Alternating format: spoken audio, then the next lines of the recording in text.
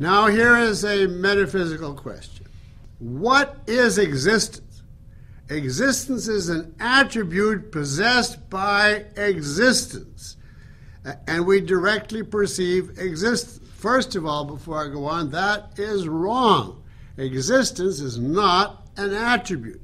It's no part of what a thing is. It simply tells you that a thing is. Otherwise, you get into the situation like St. Anselm, where you hold up an empty hand, and on the other hand, a piece of paper.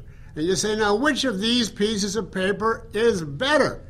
They all have the exact same attributes, but the empty hand has the paper with only one attribute missing, namely existence. And it's obvious that there is nothing there. Existence is not another quality added to things. It's simply that those qualities exist. You say, the fact that I can't define existence bothers me.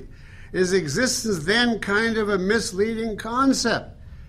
No, certainly not. You can't define infinitely.